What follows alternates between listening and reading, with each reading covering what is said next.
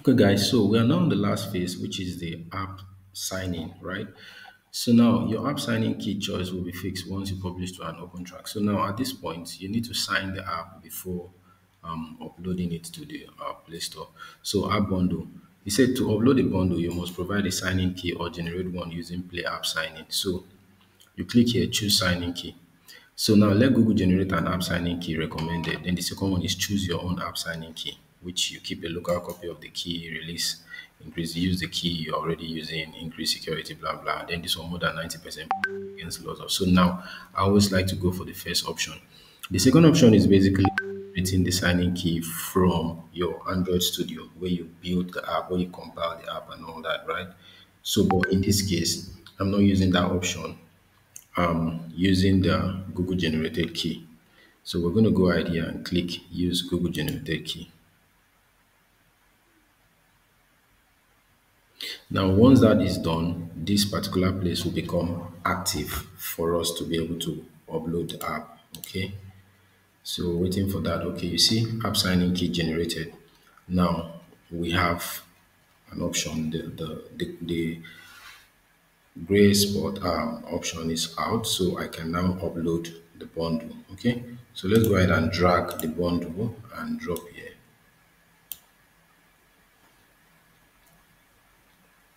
Okay, so it's uploading. Then I've already done this release name, initial release. Then this is the first initial release of the dollar app. Okay, so let's wait for it to finish uploading. If it uploads successfully without any issue, then I'm just going to go ahead and submit it for review. But there are certain times that after you do this, probably certain things that you were supposed to do while compiling the app or while building the app, certain configurations, certain settings, certain things you're supposed to have made available in the app. So if those things are there, those things are not present, it could throw up an error here too. You don't need to bother about that. All you just need to do is to check what those things are and get them fixed on the app before coming back here again to try to upload it. There are some that are just basic notice. They are not like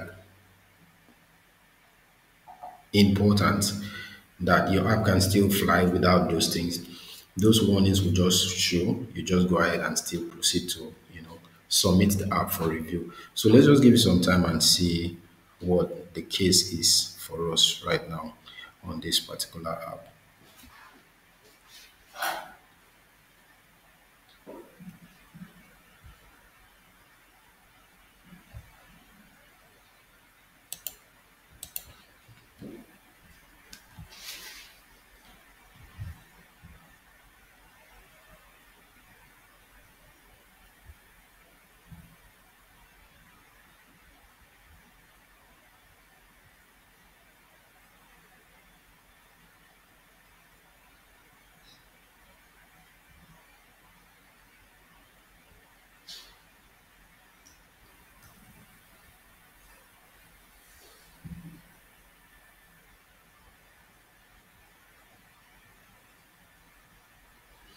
Okay, so finally one app bundle uploaded. So as you can see, it has uploaded successfully and it's showing all this. And so far so good. I don't think we have any issue here.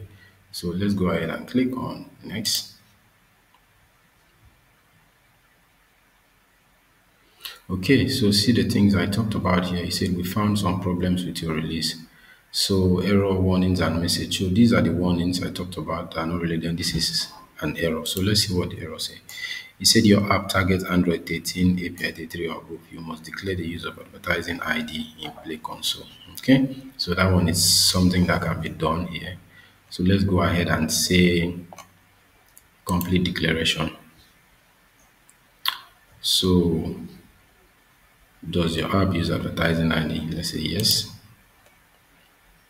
Why does your app need to use advertising like this, including SDK, import, blah, blah, apply app functionality, analytics? So we just select all of these, advertising or marketing, personalization, and just do all that, then just save. So that is done. So we go back.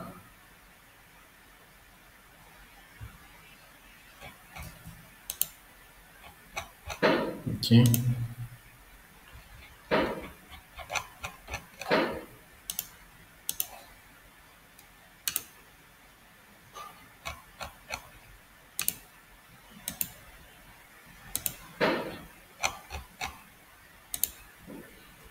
So I think that should be a network issue or something. So let's just go ahead and refresh. So that's much. Okay, so now that we're done with this,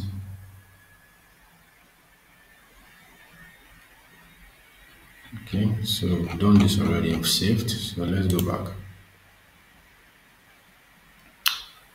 Okay,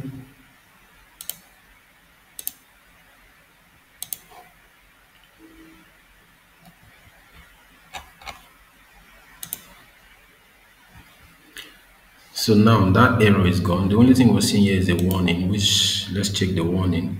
There's no deobfuscation file association with the app bundle review. So that's not really an important thing. It's a warning, so not really.